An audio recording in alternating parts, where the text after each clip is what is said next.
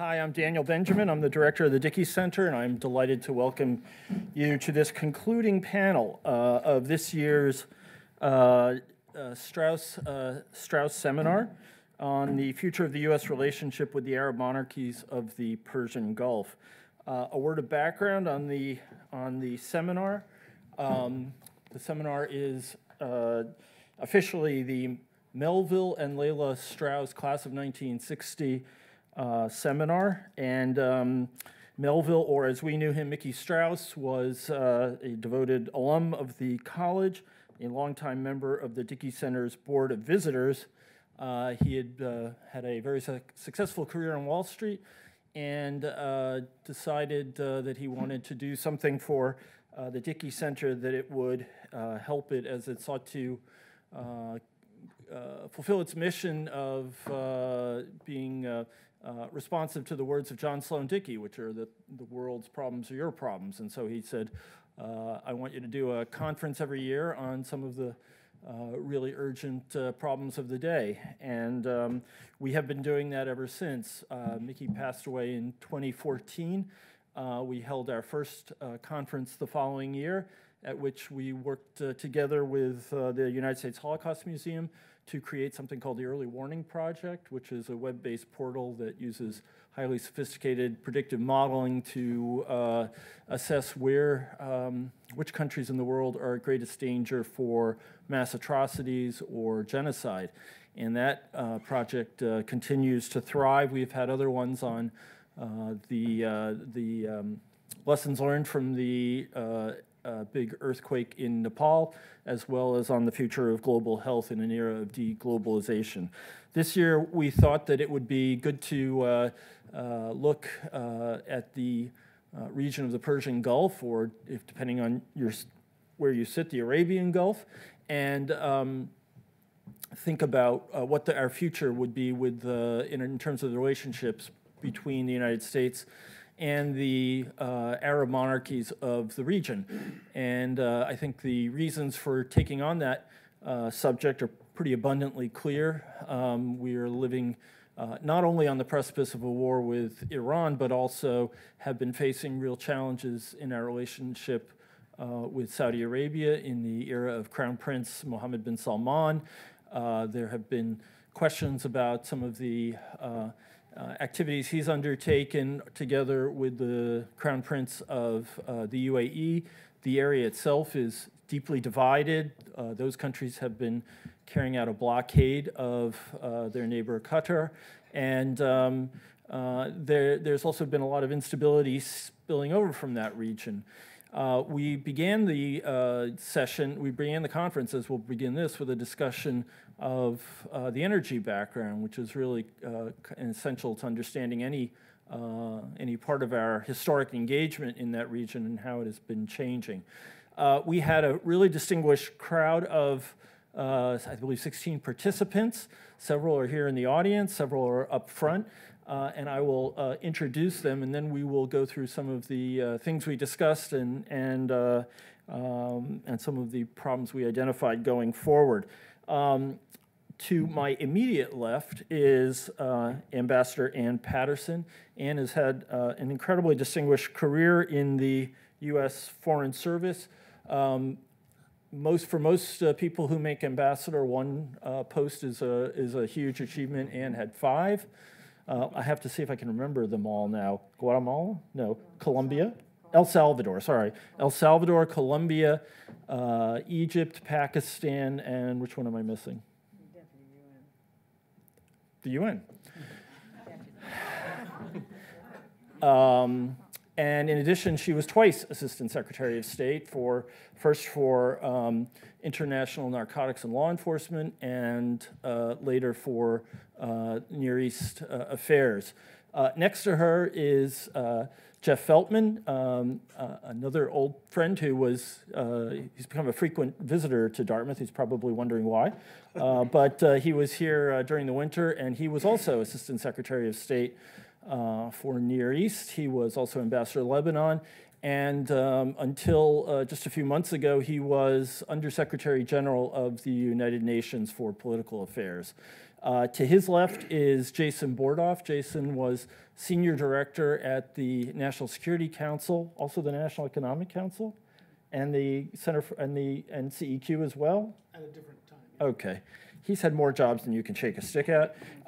For energy and climate, Jason served in that position at the NSC through 2013 when he moved to Columbia University, and he founded a Center on Global Energy Policy at Columbia's School of International and Public Affairs. They are just three of the stars we had here, but I'm delighted that they agreed to stay a little later and to talk about what it is we discussed in this conference. What I'd like to do is start off with Jason, and he can give you a bit of the background on the energy situation. Are the slides loaded? You want me to use them? Yeah. Yeah. Okay. You know, we like to show people we can do the show and tell thing. Is there a clicker thing? There we go. Here's a clicker. Well, thanks to all of you for being here. Pretty impressive in late June. I think if we tried to do an event at Columbia in late June, there'd be 3 people there. So thanks for coming, and thanks to Dan for organizing it. It's great to be back here at Dartmouth. As you heard, I teach at Columbia now. I'm wearing a vest that says Brown on it because that's where I went to school. But I was married in Rollins Chapel. So it's nice to be back on campus. Haven't been back too much since then, nearly 2 decades ago. There's a lot of expertise in the Gulf Arab region of the world on this panel. In the audience, people like Greg Gauss, who like the first person I would call to ask about a lot of these things. Maybe he'll come and sit up here at some point. But my focus is energy, and so I spend a lot of time thinking about the implications of issues in energy for issues of geopolitics and national security.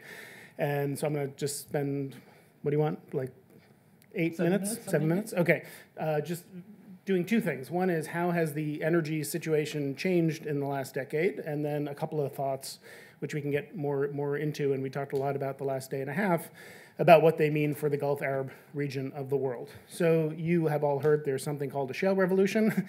I think it is as much hyperbole as used to describe it is warranted. Well, the U.S. is now the largest producer of oil in the world. The U.S. is the largest producer of gas in the world. This is a stunning turnaround from where the United States was 10 years ago and where everybody thought we would be. You just don't see a slope of this steepness very often in almost anything in the energy sector. You think about how big the energy system is, how much capital it takes, how slowly it changes. To see the U.S. go from importing 60% of its petroleum to next year we will be a net exporter of petroleum is a stunning turnaround that very few people saw coming a decade ago. We've seen almost as steep a rise in our natural gas production. And you can see here our imports 10 years ago, and next year we will be a net exporter of petroleum.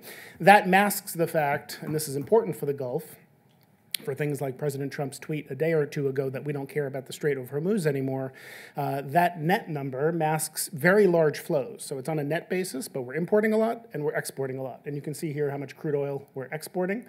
You can see here that broken out, the red line is net petroleum imports, but you can see the light blue, which is how much oil we're importing. That hasn't fallen that much. What's changed is that we're exporting a lot more oil, and especially we're exporting a lot of refined petroleum products. So nobody uses oil, they use gasoline and diesel. A decade ago, we were the largest importer of gasoline and diesel in the world. Today, we're the largest exporter of gasoline and diesel. So we're taking oil from the world in and manufacturing, in a sense. We're turning it into the stuff people want and then exporting that stuff. The amount we're actually importing physically from the Gulf is down, but not dramatically.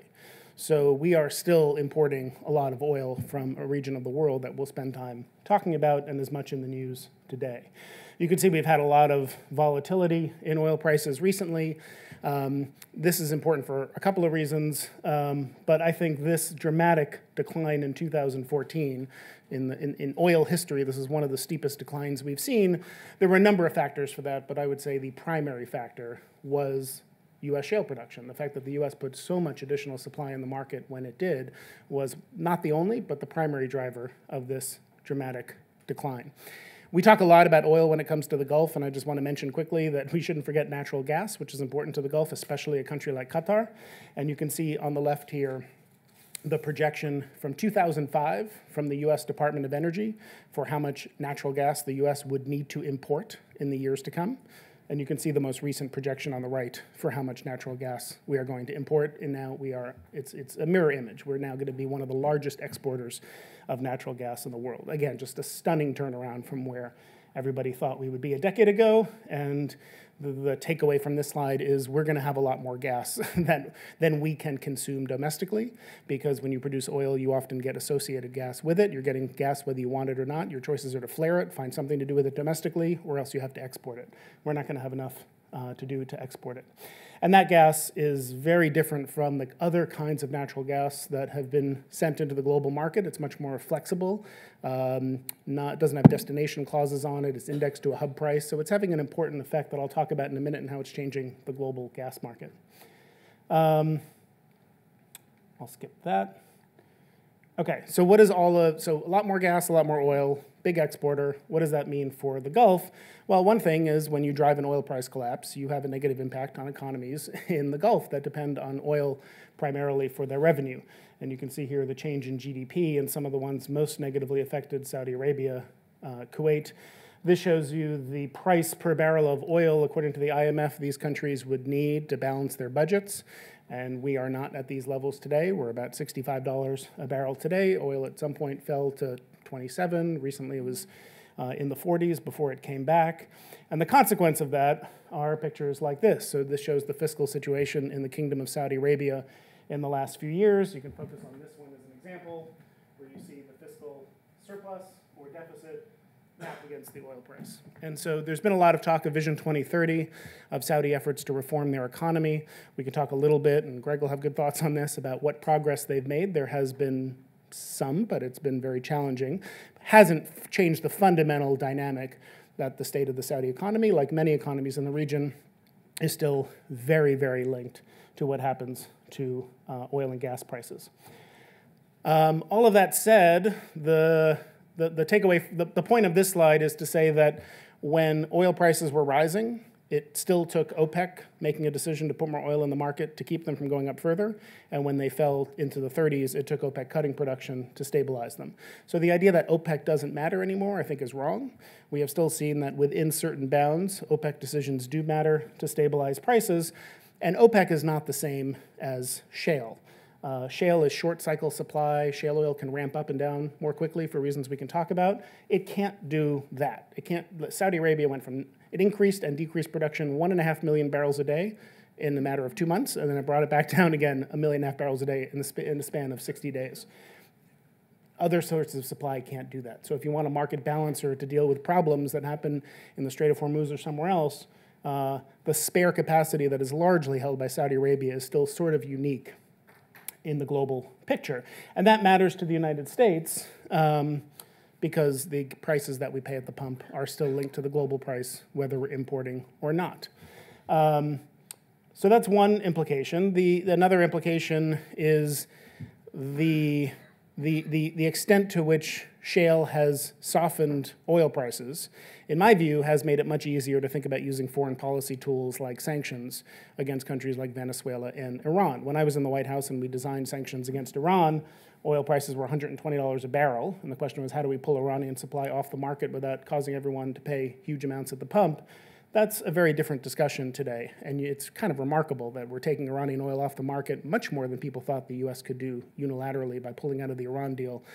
Crisis in Venezuela, ships being attacked in the Strait of Hormuz, and oil is $65 a barrel, which is still, historical standards, pretty cheap. But as I said, the price you're paying at the pump still reflects the world price of oil, and that happens regardless of how import dependent you are. We know that because every time the price of oil goes up, President Trump calls on OPEC on Twitter to boost supply, and he still has to do that even though we're importing basically no oil today because the price at the pump is still going up for all the consumers. So this is a summary of what I think the key oil, the key impacts in the Gulf region are from the shale oil revolution. We've pressured producer economies. It's made it harder for OPEC to balance the market because every time OPEC tries to cut production and push up prices, U.S. shale can just start growing again, much faster rate within 6 to 12 months. So that makes it more difficult to think about how you want to push up prices. We're starting to have a different diplomatic dialogue now, from a consumer to producer one to a producer to producer one. When you're the largest producer in the world, that has implications, I think, diplomatically we can talk about. Offsetting the market impact to make it easier to impose sanctions. It also just changes the perception, whether it's true or not. The perception in the U.S. of energy independence means Congress feels more comfortable doing things like selling off the Strategic Petroleum Reserve. We've now sold half of it in the last few years to pay for things that have nothing to do with energy because we feel like we don't need it as much. Again, I think that's not correct for the reasons I showed you a minute ago. And it is true that from a GDP standpoint, the U.S. economy is more insulated against oil price shocks than it was before. So consumers will still pay more at the pump, but increasingly that results in flows that transfer to domestic producers, not overseas. And that means that the negative impact on GDP of an oil price spike or the positive impact of GDP of an oil price fall is much smaller now than it was in the past, even though, again, consumers, which are a political issue, are still impacted. We could talk a lot about natural gas. Just to save on time, I won't go into that too much now, except to say a decade ago, everybody thought the U.S. was going to importing huge amounts of liquefied natural gas. Most of that was projected to come from Qatar. Now the U.S. is going to be one of the largest producers in the world.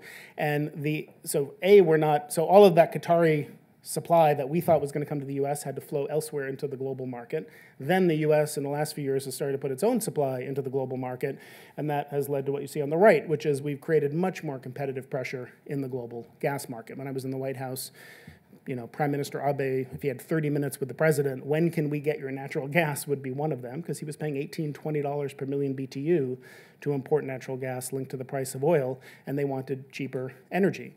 The U.S. shale revolution has not by itself, but been an important contributor to helping to create a more competitive, integrated global gas market that actually delivers a lot of energy security to allies around the world. We did a study in December of what the impact of U.S. LNG has been on Russia's gas policy and foreign policy, and you can clearly see how Gazprom is behaving more like a market actor today, responding to competitive pressures in its supply to Europe, and has much less leverage over the European market than it did a decade ago. And the U.S., again, is not the only factor, but an important factor in that.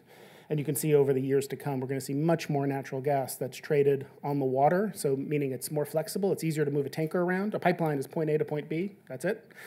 Ships can go anywhere. They create a more competitive dynamic where market signals can determine where the supply of the energy goes. That's going to happen, and the U.S. is going to be a big piece of that. And the other consequence of the U.S. Boom in oil and gas, especially gas, has been, as it relates to the Gulf, a little bit of geopolitical competition for who's going to put capital into the U.S. and show how much money they're spending in this country. The president likes highlighting how much money people are spending in this country. And so we saw just in the last few months, both Saudi Aramco and Qatar announce multi-billion-dollar deals, and I think we'll see more of these to come into U.S. Oil and gas, which again is sort of unthinkable like a decade ago, that the places we were getting our energy from are now going to be investing billions of dollars in our ability to produce and export oil and gas. I'm just going to wrap up by commenting on the fact that when we talk about the Gulf, we often talk about oil and gas. We should not ignore climate change. We should not ignore the need for an energy transition. And this just shows you the International Energy Agency's projections on what would happen if we met the roughly 2-degree target that countries agreed to in the Paris Agreement. You can see we use much less coal. We also use less oil at the top. We still use a lot of natural gas for a long time to come, although less than we would otherwise. So obviously, if we got on track with our climate goals, and we are nowhere close to on track today, emissions went up last year at the fastest rate since 2011, by the way. Not only are they not going down, they're increasing at a faster rate. So we're going in the wrong direction. But if we went in the right direction, that would have important economic and geopolitical implications for the Gulf. I will just say that this is much harder to do than I think the ambition and the level of hyperbole and rhetoric sometimes suggests. So I'll just try to demonstrate that with one last slide, which is on the top here. You can see what I think is often people have in mind when they refer to a clean energy transition. They think about the energy transitions we've seen throughout history. We got all of our energy from wood, and then we got a bunch of it from coal, and then oil and the gas, and then recently it's been renewables. You can see these big shifts over time where we move from one source of fuel to another as a share of the total. The planet doesn't care about shares of the total. The planet cares about total tons of greenhouse gas. And what you see on the bottom is that same chart, not as a share of the total, but in total metric tons of energy. And you can see we've never used less of anything. So while the share of the total is changing, energy transitions in the past have been energy additions. They haven't been transitions. They've meant we've added to the stack and met growing incremental energy demand from new and different and increasingly clean sources of energy. And that's great, but you know, if history is any guide, what an energy transition would mean from this point forward is the new growth in energy demand is met through zero carbon sources, hopefully. But what has to happen to deal with climate change is not only that, we have to eliminate what you see there in blue and white and gray, which is something on the scale of historical, energy system transitions we've never seen before. So maybe that provides a bit of comfort to some of the Gulf states that are dependent on these revenues. This is really hard to do, and we're not anywhere close to where we need to be yet. So look forward to the conversation. Thanks.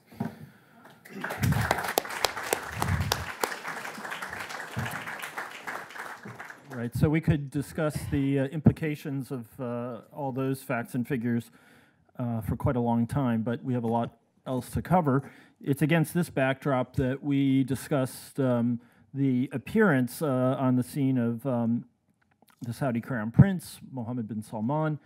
It's important to underscore that prior to the ascendance of his father, Salman bin Abdulaziz, Saudi Arabia had pursued an extremely low-key, almost anonymous, very discreet foreign policy. It had tried to affect world events, often by writing checks.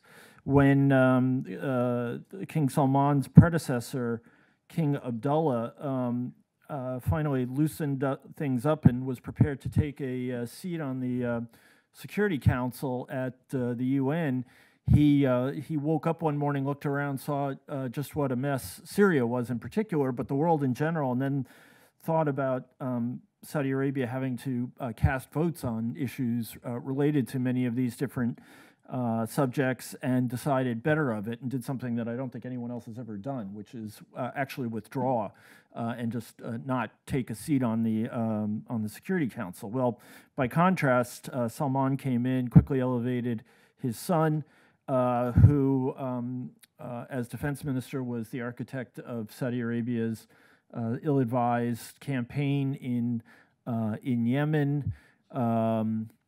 In not particularly chronological order, he orchestrated essentially an anti-corruption drive that involved a shakedown of some of the wealthiest people in the kingdom for $100 or $150 billion. They were incarcerated in the Ritz in Riyadh, which is not typically how anti-corruption drives go, but this was unique. He was involved in essentially kidnapping the Prime Minister of Lebanon in the hope of affecting the politics in that country. Everyone here, I'm sure, is familiar with the murder of Jamal Khashoggi, the journalist, and there are any number of other things that he has done that I think have really been stunning, certainly completely out of keeping with the Saudi past.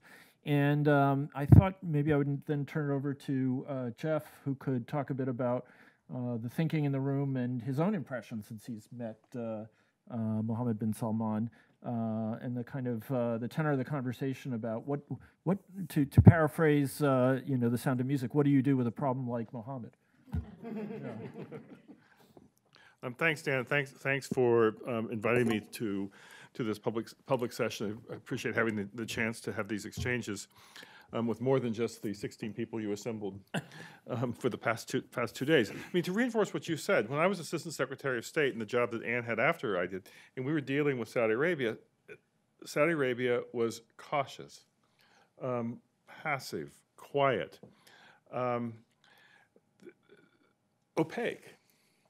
It was difficult for us as U.S. officials to try to figure out what was really happening in Saudi Arabia and how to try to persuade Saudi Arabia to work with us on certain initiatives. I mean, we tended, it was different than our friends, or our strategic friends, our technical friends elsewhere in the Arab world, where you had much more of a chance to sort of brainstorm, compare notes, try to figure out where there were shared interests to try to promote them. With Saudi Arabia, it was very, very tough because of this very quiet, passive approach that they took, very, very low profile. And now it's dramatically different. Saudi Arabia, probably more than any other Arab country, is setting the agenda for the region, and that, of course, has a huge impact on U.S. policies. I mean, one could say that Mohammed bin Salman has been uniquely successful in producing the opposite results intended. The Yemen war has resulted in greater Iranian influence than was there before. The Yemen war has resulted in the Houthis having a higher military sophistication than they had before. The murder of Jamal Khashoggi, who was a critic of some of the internal policies, has focused more attention on the internal policies of Saudi Arabia. The kidnapping of the Lebanese prime minister, which was meant to rally people against Hezbollah in some logic, has in fact united the country in Lebanon in a very unique way. The Ritz-Carlton shakedown led to capital flight and the decline in foreign direct investment. You could say that he's been uniquely, as I say, uniquely successful in producing the opposite results intended. But I defer to some of the real Saudi experts in this room, which I'm not. I've looked at the region more than concentrate on any particular country. But he has made dramatic changes in Saudi Arabia. The fact that we now look to Saudi Arabia as the agenda, as the primary setter of the agenda in the Arab world, is a significant change. Egypt, the traditional leader, is way behind. Egypt is a historically, and still considers itself to be the leader of the Arab world. It's not. It's the Gulf. The center, the gravity, financial, political security is the Gulf, and now Saudi Arabia.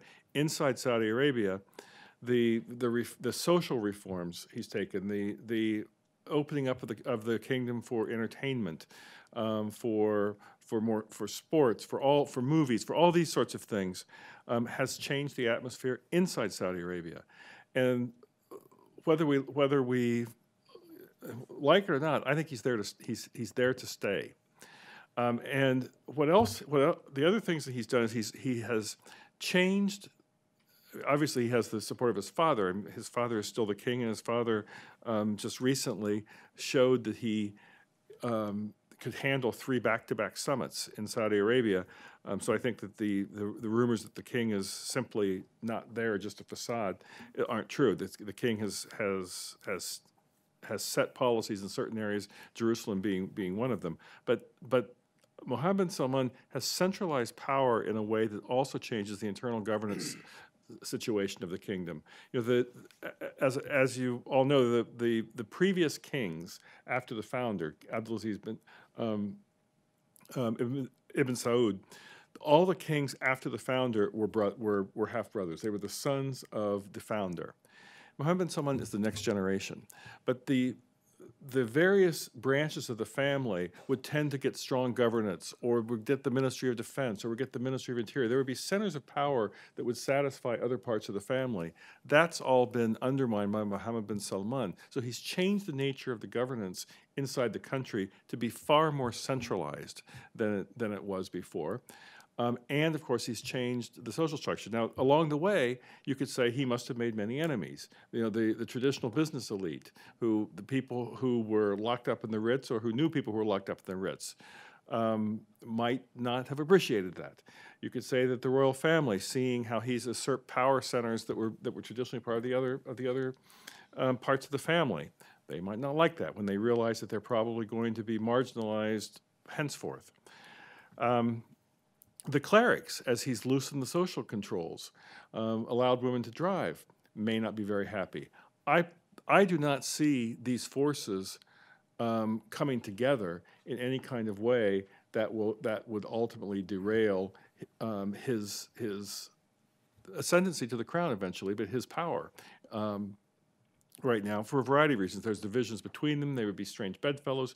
And I think he's proven how far he will go in centralizing power, stifling dissent, et cetera. The Khashoggi murder, the Ritz-Carlton, those were messages that people would have received and understood inside the kingdom. Moreover, these social reforms that he's done are popular. We don't know, I said at the beginning, Saudi Arabia was cautious, passive, opaque. It may not be cautious and passive anymore. It's still opaque. We still don't know exactly what people think. There are no opinion polls that we know. But it seems as though that the reforms that he's taken in terms of the entertainment, women driving, et cetera, are popular. So he has, in a way, protected himself from outside forces that might be opposed to him by adopting measures that are popular among the basic population. Saudi Arabia is like 27, 28 million people, most of whom are young, and they like the more openness. So I think that he's there to stay. I don't think that we need to embrace him with great love, given what he's done and the actions he's taken. In the meetings I've been with him, he has a very, very strong view of Saudi Arabia's role in the region, Saudi Arabia's role in Islam, Saudi Arabia's role in the world, and his ability to help Saudi Arabia reach the potential for those roles that I described. He has a very strong sense of his own destiny and of his country's destiny if that he himself will lead. And we have enough interest still in the Gulf that I think we have to find ways to work with him and the country, but not so much where we have to abandon all of our own principles and ideals. As you were describing him, I was thinking that I think he aspires to be Saudi Arabia's Peter the Great. He really wants to both modernize it, but also keep it as an absolute monarchy and patrimonial state. So it's a paradox in modern times. Do you want to talk a bit about both some of the thoughts that are circulating regarding how to deal with Mohammed bin Salman, but also about some of the things that are perhaps less known and the way that the competition within the Gulf is spilling over into neighboring areas? Yes, thank you, and thank everyone for coming. I hadn't been here in many years, and it's great to be back. So we spent a lot of time talking about Saudi Arabia because it's essentially the big boy on the block. And we should spend some time on some of the smaller countries, but really it is the driver for the region. And I think the bottom line here is, despite the unpredictability of this young kid, and remember how young he was when he came on the scene. He was like 30 years old. He'd never been outside of Saudi Arabia. He didn't speak English. He had huge blind spots about the rest of the world. It's still a hugely important strategic interest for the United States because we may not depend on their oil supplies as much as we used to, but frankly, everybody else depends on what comes out of those choke points. Our allies in Korea and Japan and the UK are dependent on gas from Qatar. It still remains a strategically important area of the world for the United States, and it still lives really under the U.S. defense umbrella. There is no other way to put it. We have, when I was in government a few years ago, we had 38,000 people in the Gulf. We have bases in Qatar, Bahrain, and Kuwait, and we protect these shipping lines as an element of national power, and to protect our allies. So what matters in Saudi Arabia matters a lot to us, I think, and so we're very unnerved, frankly, in the U.S. government and sort of the policy community about how do we handle this kid who came from nowhere and does a lot of stupid things. One way we handle him was we finally got an ambassador out there named General Abizaid, who I would be very, I would bet my bottom dollar is not going to take a lot of lip from this kid. And he's going to have he's not going to bully him, I don't think, but he's also going to explain to him how the world works and how the international community perceives him. There are things he could do. He could certainly work on a settlement in Yemen. He could release the women drivers that he's locked up for some incomprehensible reason to us, but to him, he sees them as a separate voice and potentially separate power center. We could reduce our arms sales. The Congress has already voted to do that. I think the president will veto it. But we're pumping a lot of equipment into these countries, all of them, not just Saudi Arabia, that they can neither man nor maintain for the foreseeable future. But I think it's going to be a combination of tough love and persuasion and just working on this. I agree he's going to be around for a long time. And that bugs Americans, because basically what happened to Jamal Khashoggi was just a cold-blooded murder, a gruesome murder where they chopped up the pieces of his body and threw him in an oven. So I think it's hard for Americans to accept that we have to, and certainly we talked about the politics of this, it's hard for Americans to accept that we have to work with this young man, but there's really no way to get rid of him, and there's really no way that we can lower the importance of Saudi Arabia. Now, there's a big debate, we talked about this in the Department of Defense, to focus on great power competition, that our real competition now is a resurgent Russia and China, and that we need to get our resources out of the Gulf to focus on these other threats, which will require a massive sort of recasting of our defense capabilities. I think that's premature, as we've seen in the last few weeks. Middle East will draw you back in whether you want it or not, and we'll have to have some presence there. So there are things we can do to influence his behavior, but we're not going to dramatically change the human rights picture in Saudi Arabia, and I would fear that we're not going to really change the strategic role and the strategic importance of Saudi Arabia. We just got to work through issues like this sort of day by day. Do you want to go into the Sudan, Libya? So we spent a very, I was in Egypt, and we spent a long time at the conference talking about it's not just Sunni Shia. There's a huge division within the Sunni world about how to treat political Islam. And most Americans know about that, as they call it the Muslim Brotherhood. But it's a much broader movement of Islamists, and they're present in Jordan, Morocco, Yemen, certainly Lebanon, Jordan. So, but the Saudis and the UAE fear that political Islam, they fear it's a political threat, and they're not wrong about that. Because when you scratch the surface in all these Arab countries, in my view, the only organized political movement or activity is usually the Islamic one. And that's in some respects because they haven't allowed more secular movements to arise and to flourish. But nonetheless, that's the story. The Turks, the Qataris, mostly the Turks and the Qataris, but others, see that these Islamists aren't going anywhere, that they're going to have to make their peace with them, that they give them money and work with them closely.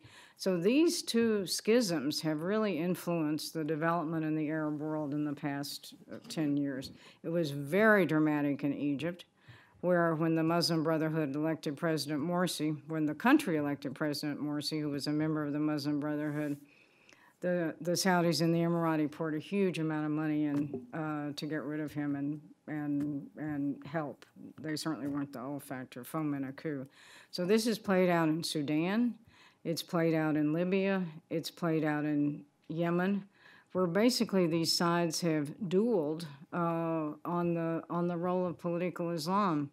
And we debated at this seminar, at this conference, how important that was. And I think most people think it's pretty important that this is a fundamental different way of looking at the world for our Sunni friends. and it's going to take a very long time for this rift to heal. When they kicked Qatar out of the Gulf Cooperation Council, Qatar is the world's largest supplier of natural gas and is going to reinforce its position as the world's largest supplier of natural gas and when it expands its capacity. Qatar didn't really suffer, not very long. There were some family issues and such, but economically it really didn't suffer greatly.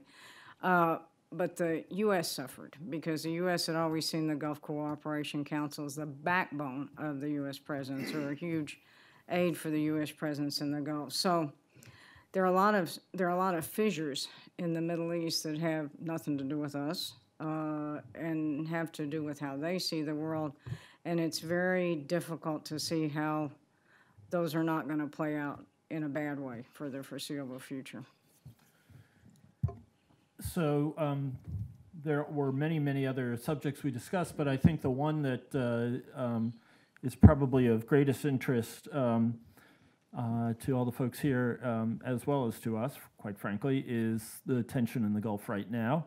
And we did talk about, and it's worth mentioning in passing, how a lot of the other parties in the region are affected by the rise of Mohammed bin Salman and Saudi Arabia's new look and issues such as that. One of the interesting things that we discussed was the hopeful situation. I guess because it's hopeful we don't hear about it.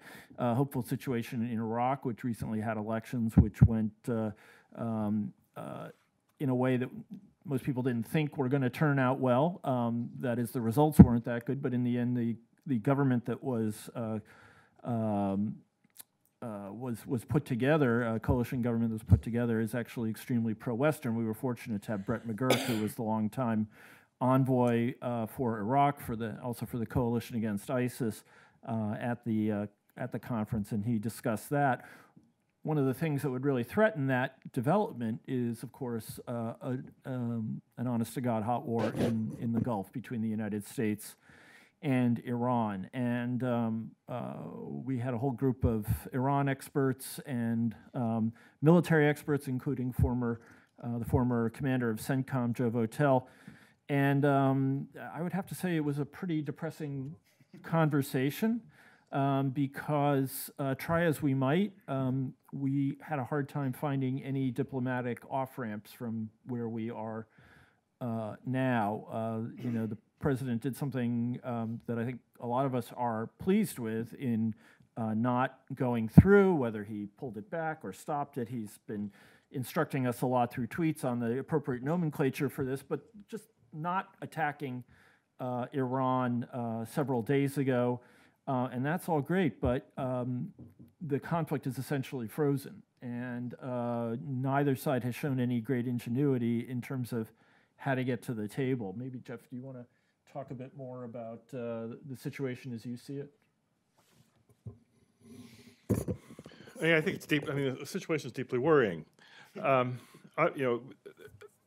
The risk of miscalculation, the risk of misinterpreting incidents, the risk of misinterpreting others' intentions, those risks are high when there's absolutely no viable ongoing chain of communication, which there's not right now between Washington and Tehran.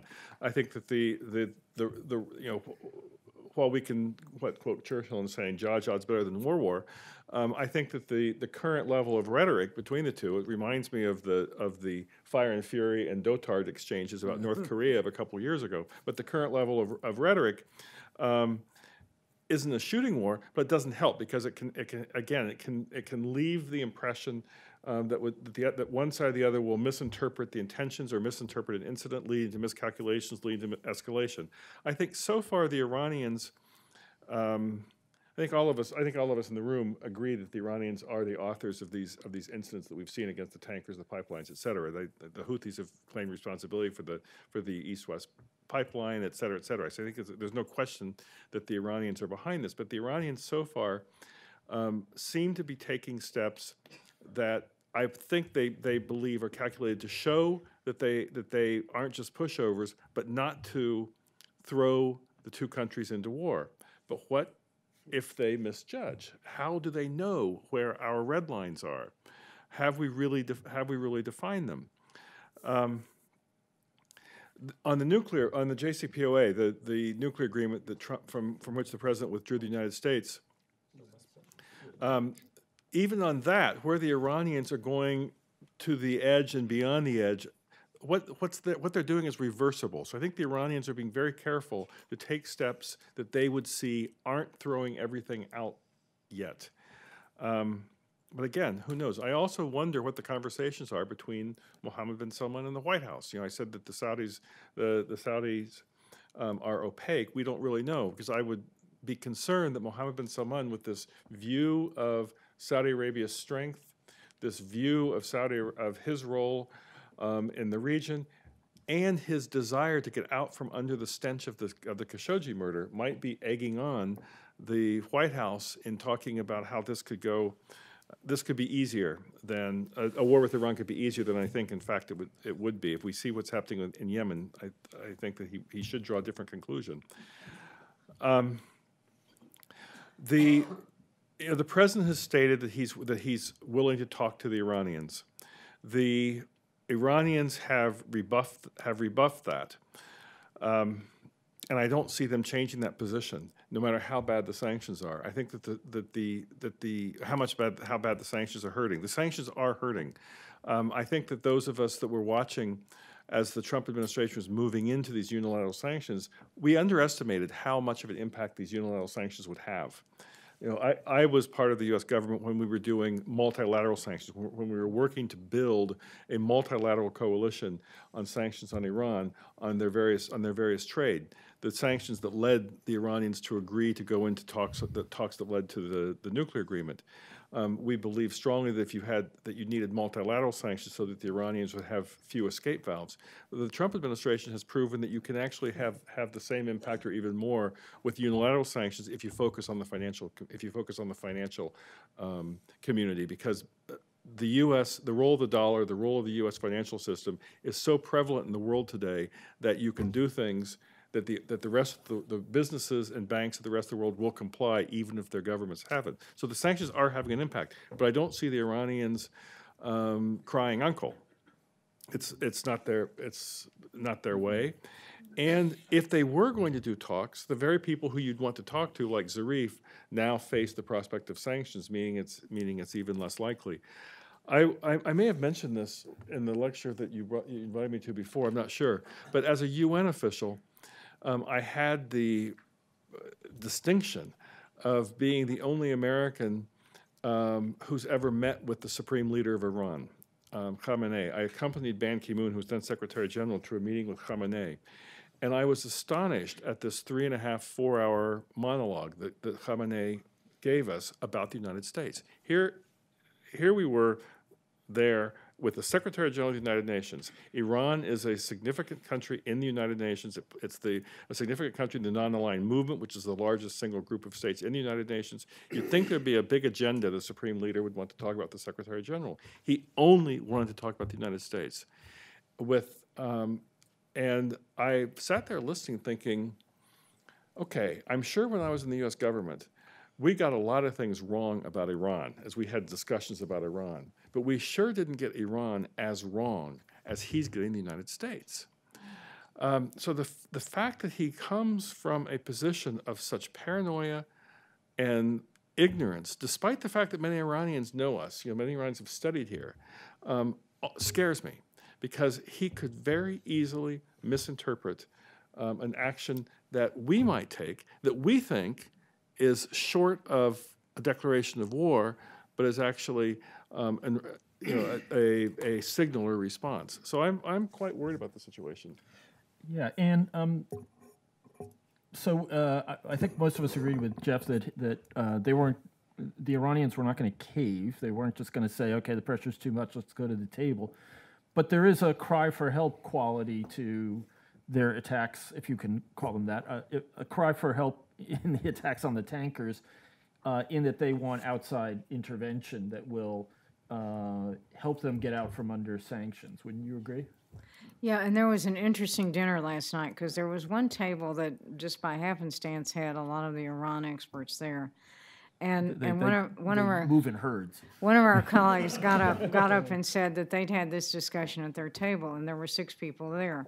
And 5 of the people thought that this could provide a diplomatic opening, that it was a cry for help, that the Trump administration could take advantage of this, that there could be talks between intermediaries, or anyway, it could move in a positive direction. And there was one person who didn't agree for a reason that I'll be pretty candid about. He didn't think, even if the Iranians did want that the Trump administration could put together a sufficiently sophisticated plan to do it. It wouldn't be that they didn't want to. It would be simply they didn't have the capacity to carry it out.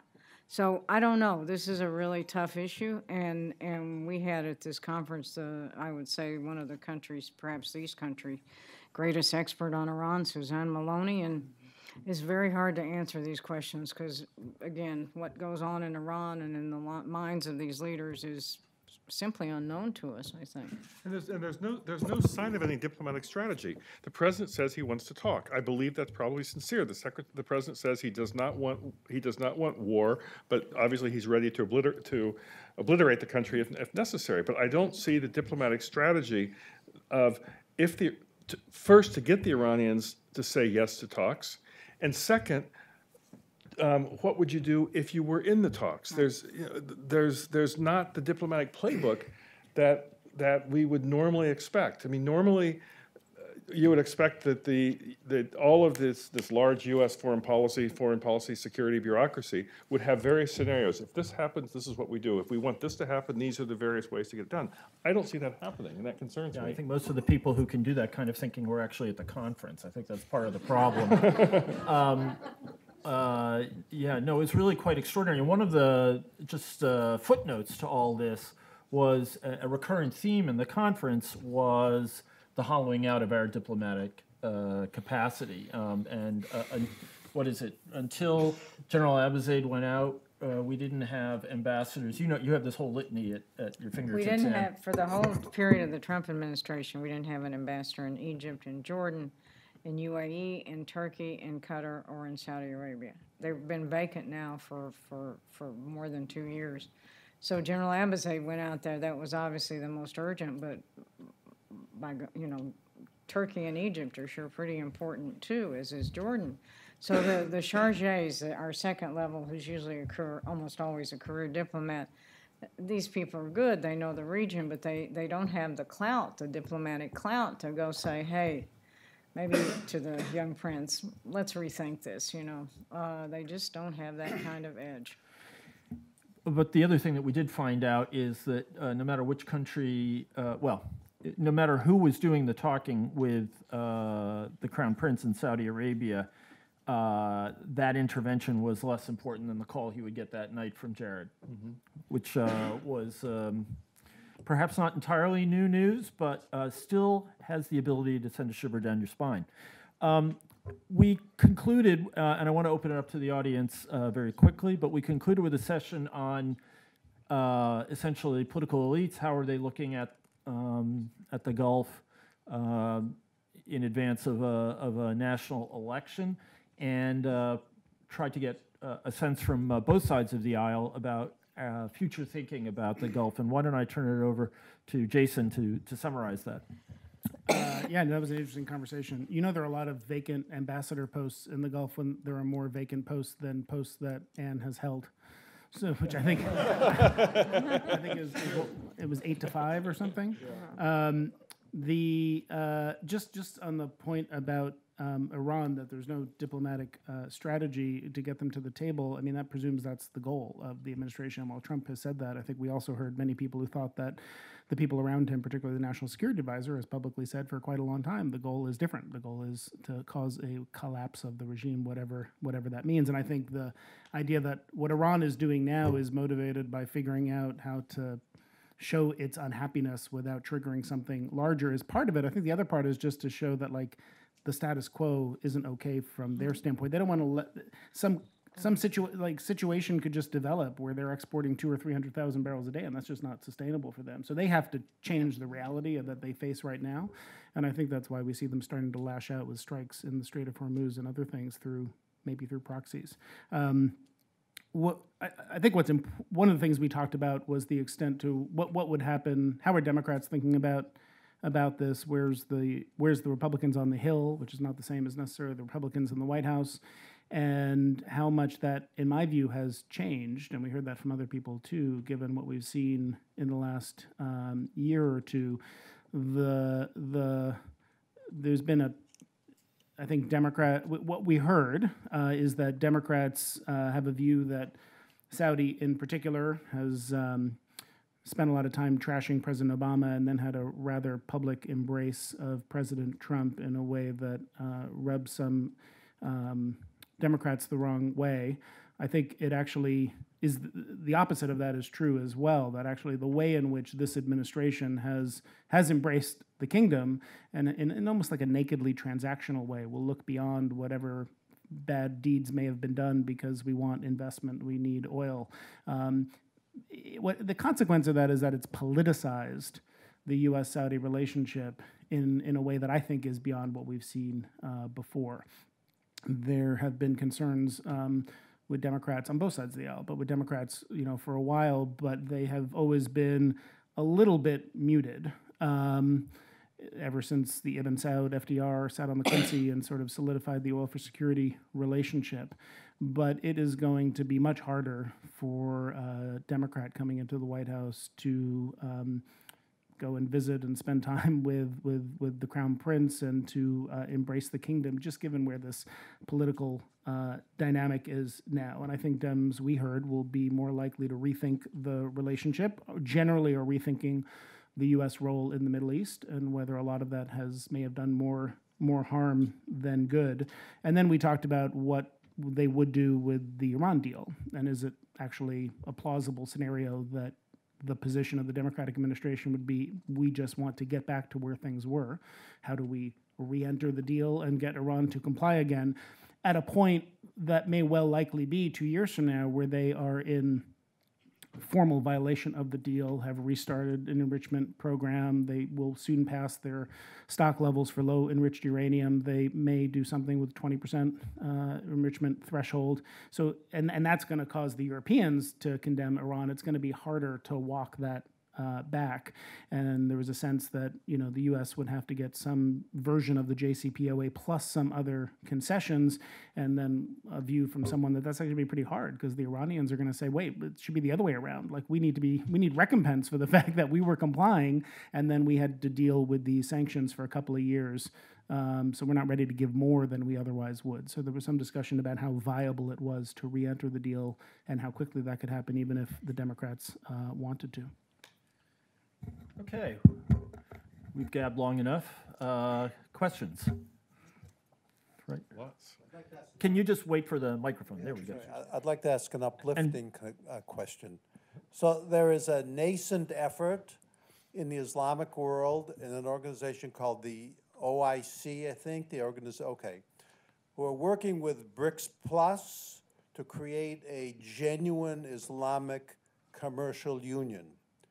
So my question is this genuine or is it just a lot of smoke and mirrors?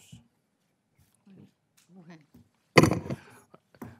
Sir, I'm not familiar with the initiative. My guess is it's smoke and mirrors. The OIC has a very weak capacity, A, and B, the OIC itself is riven by these differences that we were describing in the Gulf. There's the Sunni Shia split within the OIC, but more important, there's what? Yeah, there's the Saudi Qatar fight. There's the GCC fight. The OIC is dominated by Saudi Arabia. Saudi Arabia will more or less set the OIC agenda. It's not going to be followed by those parts of the Islamic world that don't appreciate Saudi's leadership. So I wouldn't think it's if that Jeff important. doesn't know about it, it's probably not that substantive. Yeah.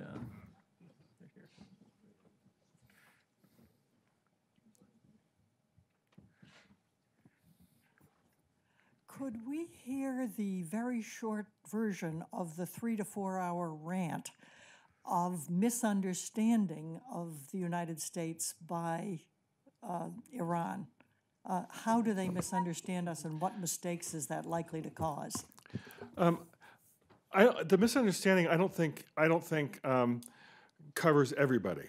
I think Jawad Zarif, the foreign minister, understands this very well. I think that there's a generation of Iranian leaders, sort of my age and older, who studied here, who somehow absorbed the U.S. education that they got, or U.S. ties that they had, and they probably understand this pretty well. In my UN capacity, I traveled to Tehran fairly frequently and met with Iranian officials who I think had a pretty good understanding. The problem is that while Iran's not a monolith, the Iranian government is not monolithic. There are various power centers inside the Iranian government. The ultimate decision maker is the supreme leader.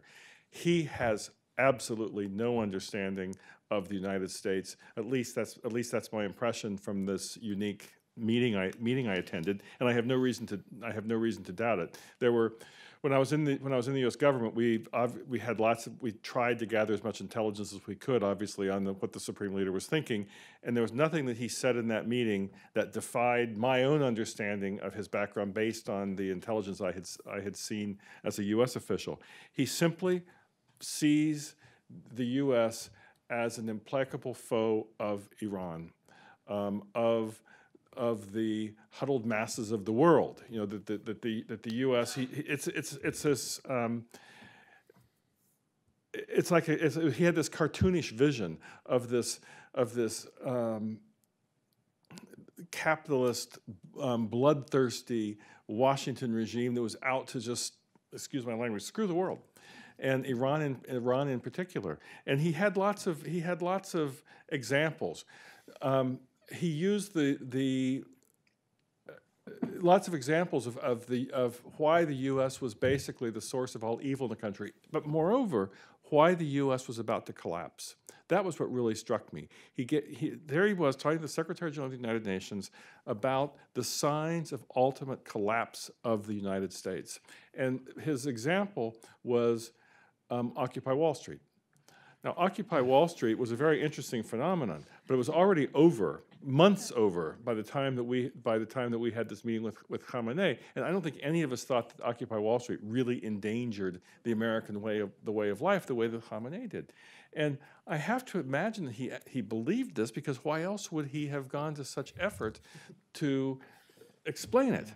So it was a combination of misunderstanding about our role in the world, misunderstanding about our intentions in the world, and misunderstandings about the direction the country was taking. I was just struck by this. And it also taught me something about Iran's leadership structures, because if you have so many sophisticated Iranians in the country who have a pretty good understanding of us, why is it that it doesn't penetrate his own thinking? Is it that they don't tell him, he doesn't listen, he doesn't want to know, or he rejects it? I don't know.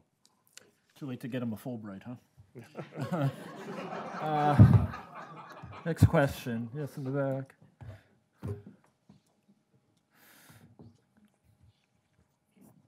Thank you. Anne, I think you mentioned about the importance of the shipping lanes. So how do you, and maybe it's impossible to determine Trump's tweets, but the one that he did just the other day about let China and Japan worry about their own ships unless we're going to get paid for it. Are you aware of that? Yes, he's had several of those tweets. Right. Similar tweets. Now, it makes me always wonder about unintended consequences.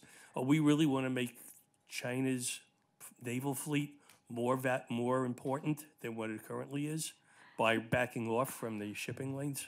No, I have to think, I mean, maybe I'm wrong, that this is just bluster on the part of the president. And of course, the Gulf countries don't want the Chinese Navy in there either, because the Americans play straight with them. And in fairness to the Gulf countries, they finance many of our bases in the region, or a good percentage of them.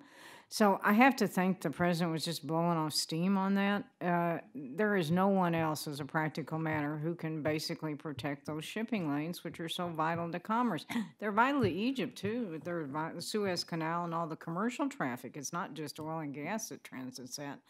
And it's valuable to East Asia. India's on the verge of being the most populous country on the planet. All those shipping lanes have to be protected by the U.S. Navy. And I know it costs us money, but after all, we are we are a superpower, and it is our international responsibility. So I didn't take that seriously, but maybe I'm wrong. I think he takes it seriously, though. You know, this theme of having others foot the bill is just, you know, chronic with him. And I am sure that that tweet caused a few heart tremors in the Gulf. Right.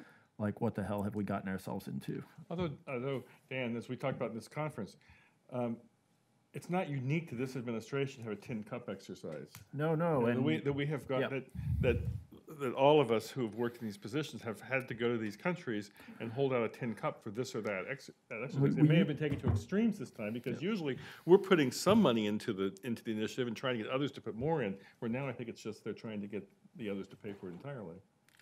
Yeah, we usually dropped a paper on them, too, when we were asking for money, as opposed to a tweet. You know, it's a little different sort of thing. But anyway, guess in the back. Doctor, welcome back. Thank you. In the past year, we've seen some overtures between the UAE and Saudi Arabia with Israel. There have been some diplomats going in both directions, I think. At the same time, Qatar continues to support Hamas. I'm wondering if any of the panelists can comment about sort of the alliance between some of the Gulf countries and Israel vis-a-vis Iran, and how that split with Israel is kind of playing out. That one has your name on it. So the Saudis have been reaching out, and the Emirates really for years, to Israel, and there have been a lot of low-level contacts for a very long time. I think the relationship between the Saudis and Israel now is much more high profile. Bibi Netanyahu got a lot of publicity and, frankly, a lot of domestic credit out of his trip to Oman. So I think relations between the Saudis and the Israelis are a lot better. And we'll see how that plays out in things like this Bahrain conference and support for the Palestinians. Qatar gives $300 million a year to Gaza. Every last dime goes through the Israelis, and every shovel of dirt goes through the Israelis. The Israelis don't like to talk about it very much, but they're very happy to have this cash going into Gaza to stabilize the situation, because the living conditions there are so rotten.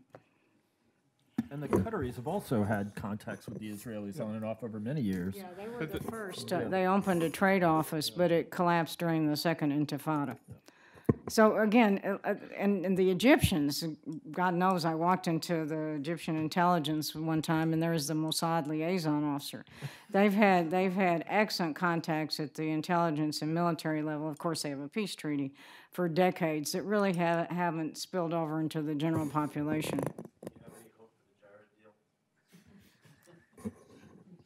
No, because there's no money behind it. Quite apart from the political implications, it's $50 billion, but it was mute on who was going to pay for it.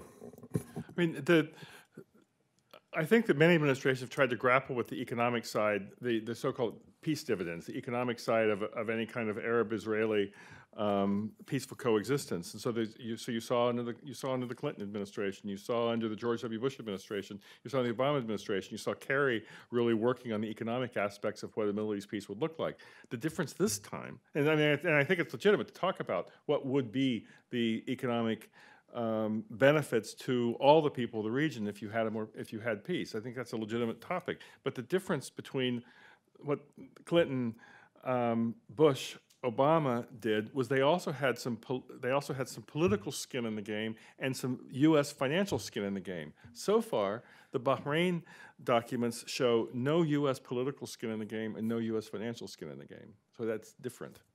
And if I can add, and you can correct me if I'm wrong, under earlier versions, the idea was that the U.S. was going to pay a lot of money to upgrade Israel's defense capability so that it would feel secure if it made peace. And there was also an expectation that not just wealthy Gulf nations, but also the Europeans would do a lot to support the Palestinians as they got their economy going. The Gulf Arabs have not always been terribly reliable when it comes to supporting Palestinians or many other philanthropic sorts of activities. Whereas the Europeans, if they commit, they commit. And so it seems to me like this is an awfully hopeful approach, and without a political perspective, something less than hopeful. I'm sorry, that's right. Back to you. Thank you. So my question is a two-parter. It's how winnable is a war with Iran, and especially given that last question, what sort of role do our allies play, particularly Saudi Arabia and Israel, in any conflict like that, if that were to happen?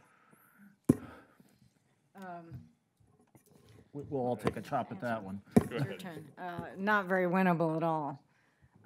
And if you're going after the nuclear, Jason would know better than I think there was discussion that I think there was always a question about whether we have the capacity to hit those deeply embedded nuclear facilities, but I'm not sure. But it's what, 4 times the size of Iraq, Jason? Yeah. And it's got sophisticated military. It's got a sophisticated big army air defense system as well, so it wouldn't be cost-free. And what could we expect of our allies and the Saudis? Not much. Their military is for all the money that they've spent, has shown itself in Yemen to be an utter paper tiger. They can't even defend their border against a bunch of a bunch of insurgents, ill-trained and ill-equipped insurgents.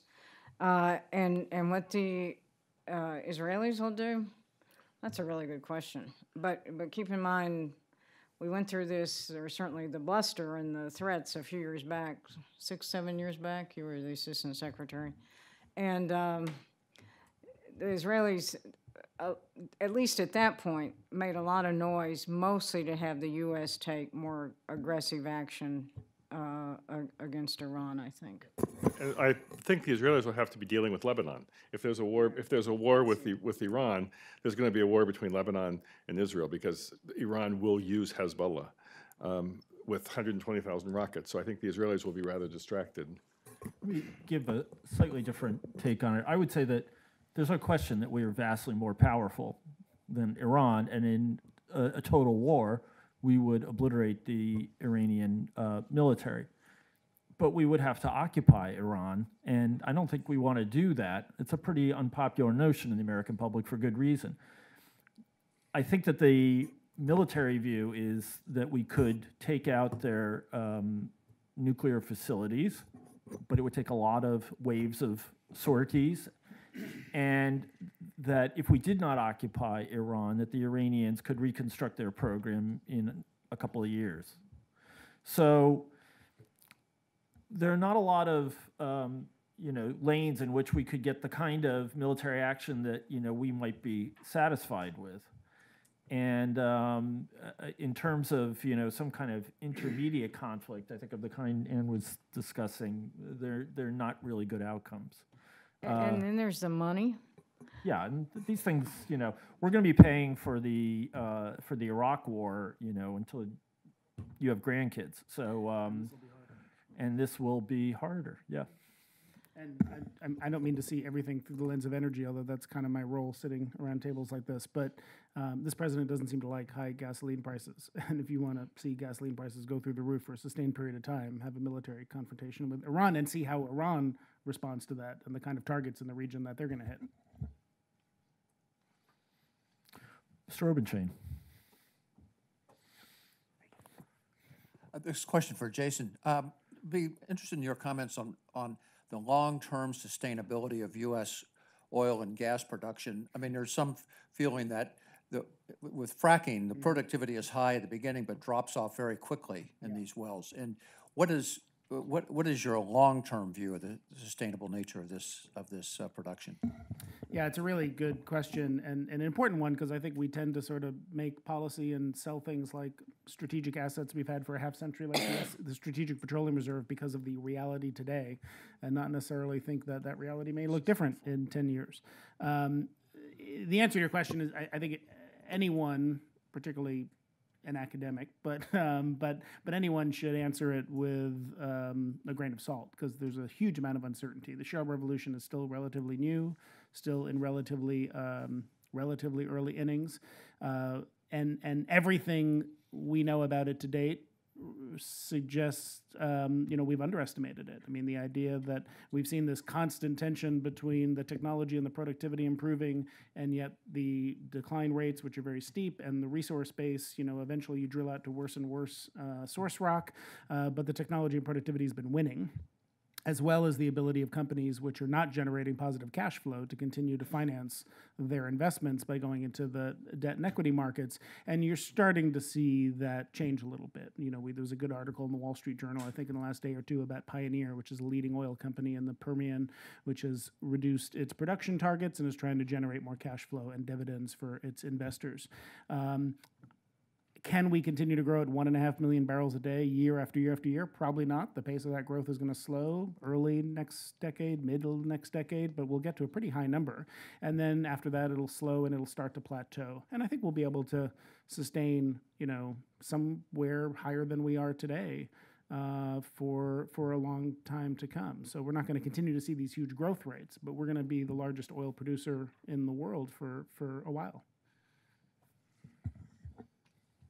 Back there. John, you're next.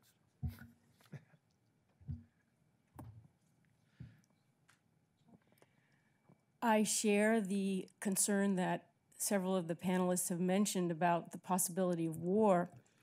And my question is, what does the polling say about what the American public thinks of that?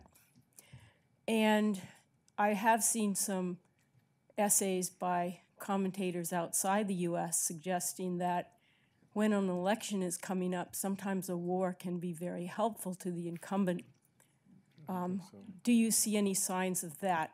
The third part of my question is, what is the Defense Department doing? We've certainly heard that they're opposed to a war, but what can they do in this situation? If Trump didn't want a war with Iran, why did he appoint Bolton? It's one of those tough lessons of life not to apply too much logic to situations that don't admit of much logic. I have no idea why he saw him on Fox. Everyone's asking that question. Why did he appoint Bolton? I'm going to let the experts answer the other questions. So on the military and what can the Defense Department do? Obviously, they follow orders from the Commander-in-Chief, but as a practical matter, there's a lot they can do. And I suspect General Dunford, because much of this was in the press in about 5 minutes, how General Dunford tried to dissuade the president on just the grounds we've been discussing, that you get on an escalation ladder. You don't know where it goes. They begin to retaliate. This is the other danger. They begin to retaliate against our bases in the Gulf, so they hit our allies in the shipping lanes. And as a practical matter, the options that the DOD, and I've seen this many times over the years, would put together before the president would reflect their view of the situation. In other words, the Joint Chiefs are very experienced bureaucratic players, as well as very experienced soldiers and airmen and sailors. So they would give the president a range of options that reflected their views or reinforced their views. And on the polling, we had an interesting thing in this conference that 70, what was the figure that we used from one of our participants? Something like 75% of Republicans were opposed to a war and a much lower percentage of Democrats, right? Well, was the that actual right? question was supported the president's decision not to attack. And I guess there's a polling phenomenon where if you put the name Trump into a question, the Democrats are likely to oppose it. But in fact, I think more Democrats would like to avoid a conflict in the Gulf. Just to illustrate Ann's point about DOD's ability to forestall engagements it doesn't want to be in. So this is a little different because it's on the front pages every day, and the president is enjoying, turning the wheels and the pulleys and all the rest. But in 1999, the Clinton White House asked the Joint Chiefs for options for going into Afghanistan after bin Laden, and this was after we had 2 embassies blown up. And the Joint Chiefs, they didn't want to have any part of it. And they basically told him it would take 2 divisions and several carrier groups and so on. And it was, ridiculous price tag. And so the president stood down. I mean, he just couldn't get DOD to do what he wanted. And this was in the middle of impeachment. And so there was no, ability to go to the American people really and say, we really need to do this. I know you don't understand this threat yet, but we need to nip it in the bud. So DOD can be pretty effective when it wants to be. But this is a really tough one because the Iranians have now attacked tankers, and our $131 million drone, which shouldn't be forgotten in all this.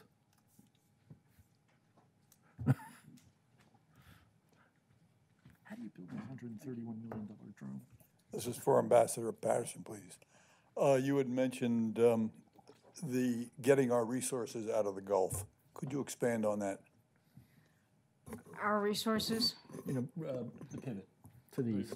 Oh, the pivots, yes, the pivot to great power So the National Defense Strategy came out, and I was on a review panel congressionally appointed to review it. The National Defense Strategy says we need to basically reduce our presence and our money and the amount we're spending in the Gulf and concentrate on China and Russia. And the committee, the review committee, endorsed that wholeheartedly. And if anything, was the more we got into this issue of China and our inadequate response to Chinese aggression in equipment like submarines and transport aircraft, and then what the Russians, the resurgent Russia, that yes, absolutely, we need to focus on great power competition and what sequestration had done to our military capacity, the automatic budget cuts had done to our military capacity. But there is doubt about whether we can get out of the Middle East. The $130 million drone dropping $1 million missile on a truck full of jihadists. But we do need to cut that back because it wasn't just the money and the equipment. It was the sort of the different mindset of you've had a whole generation of military personnel that have been in those wars, and they need to focus on an entirely different type of conflict now, which means entirely different training and military education. In the back.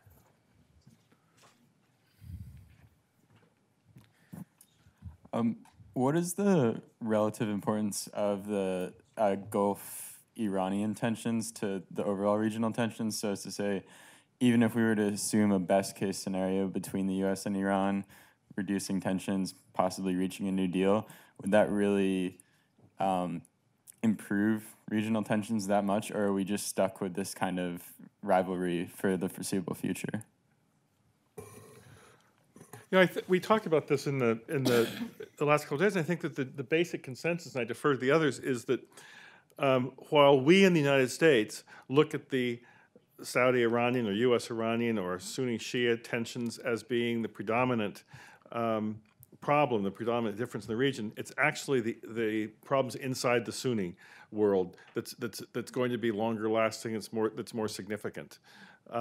This problem of the Saudi, Emirati, Egyptian fear of political Islam, Muslim Brotherhood, that this differences inside the Sunni world is a bigger rift, or harder to manage rift, I should say, maybe not bigger rift, a harder to manage rift than the Saudi-Iranian rift. I mean, Saudi and Iran historically have been able to manage the rivalries across the Gulf, but can the Sunni world manage these rivalries between the different visions of what Islam means in politics? I think that was the sort of conclusion we all had, that we're underestimating the rift inside the Sunni world, which is independent of the competition between Saudi and Iran or U.S. and Iran.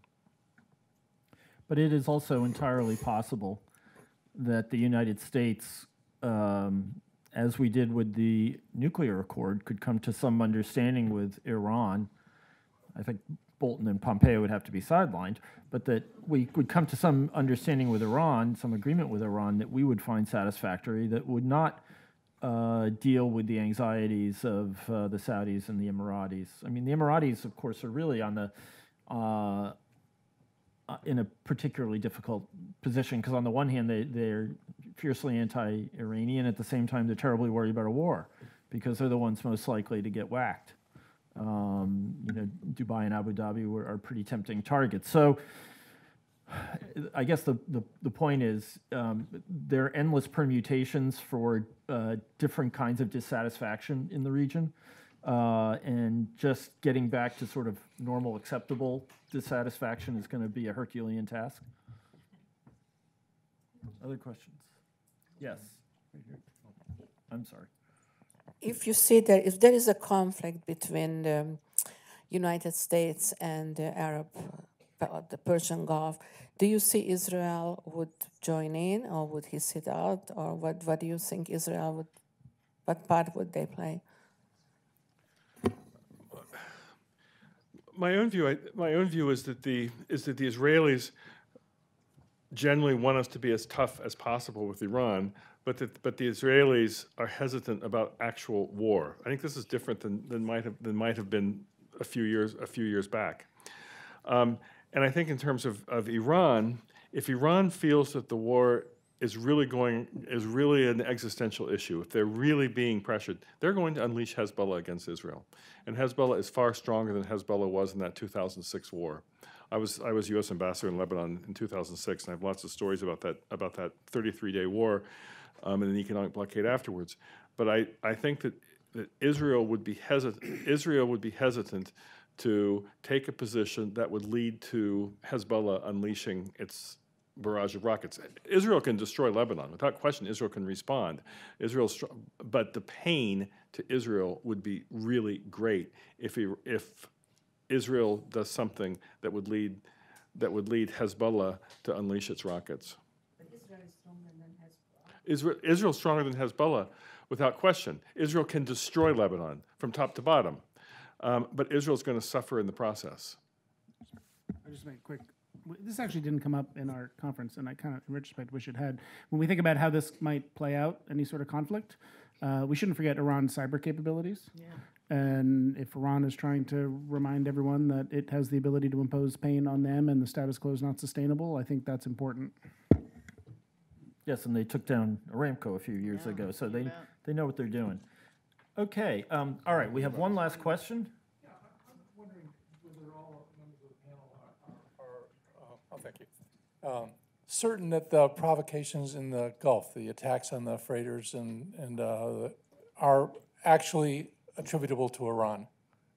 Is there any doubt that that might not be true? So it's an excellent question, and in fact, in a conversation a week or so ago, I said to Anne, I wouldn't be surprised if these were false flag operations. And I'm not going to characterize her response. I'll let her divulge that if she wishes to. But let's just say she didn't dismiss it out of hand. However, in the aftermath, the intelligence community has briefed enough people who are credible, who have said there's no question Iran did this. Adam Schiff was one of them, the Democratic chairman of the House Intelligence Committee, and a number of others who are perhaps less known but are influential people in the community. And the understanding is that Iran did this. I personally thought it was crazy. I thought, the Iranians were actually getting someplace with their gradual walk towards breaking out of the nuclear deal, and that they didn't need to do multiple different provocations at once, but it seems like everyone is convinced, and who am I not to go with the crowd? So anyway, on that note, I really want to thank my panelists and all the other members of the seminar who were here, and the symposium. It was a great event. We will try to turn it into something intelligible in print, and I want to thank you all for coming today on a late June day.